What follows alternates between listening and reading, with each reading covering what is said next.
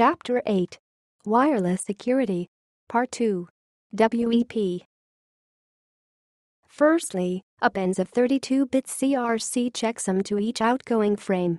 Secondly, encrypts the frame using RC4 stream cipher.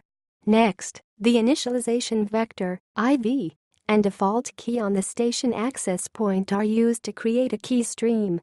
Lastly, the key stream is then used to convert plain text message into the web encrypted frame. WEP Components 1. Initialization vector IV. Chosen randomly by the transmitter wireless network interface.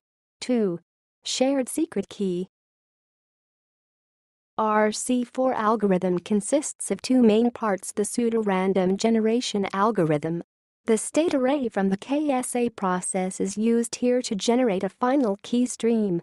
Each byte of the key stream generated is then XORed with the corresponding plain text byte to produce the desired cipher text. The key scheduling algorithm KSA involves creating a scrambled state array. This state array will now be used as input in the second phase, called the PRGA phase. Web authentication. 1. The station sends an authentication request to AP. 2.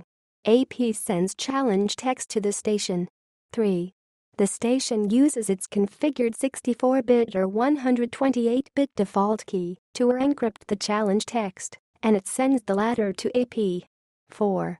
AP decrypts the encrypted text using its configured web key that corresponds to the station's default key.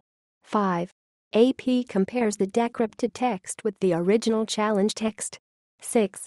If the decrypted text matches the original challenge text, then the access point and the station share the same web key, and the access point authenticates the station. 7. The station connects to the network. Web flaws and vulnerabilities. Weak keys. IV reuse in small size. Uses weak authentication algorithm. Uses weak data encapsulation method. Attacks on web. Web encrypted networks can be cracked in 10 minutes. Goal is to collect enough IVs to be able to crack the key.